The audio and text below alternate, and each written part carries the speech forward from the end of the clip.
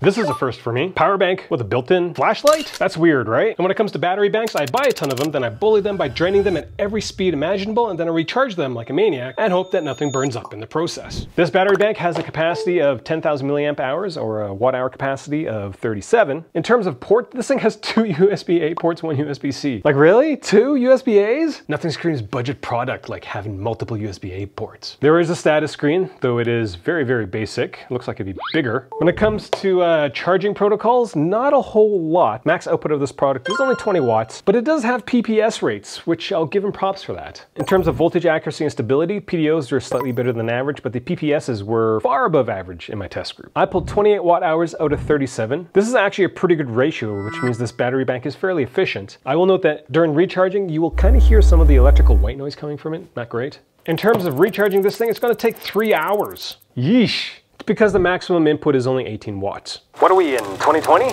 The other weird thing I noticed about this product is that the charging rate isn't really linear. It's like odd.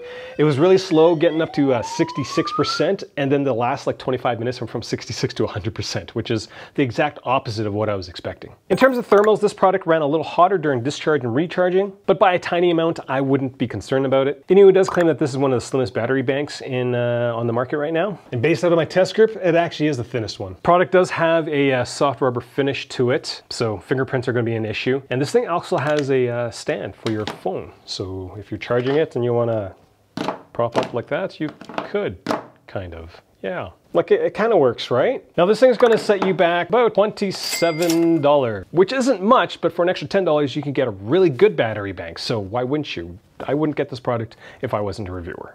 2 USB-A ports? Why? I'm on a mission to figure out what the best battery bank is in 2025. If you plan on getting any products, not this one, use my links. I'm a reviewer, not an influencer. I don't really care which brand you get. I just want you guys to get the best accessories for your tech.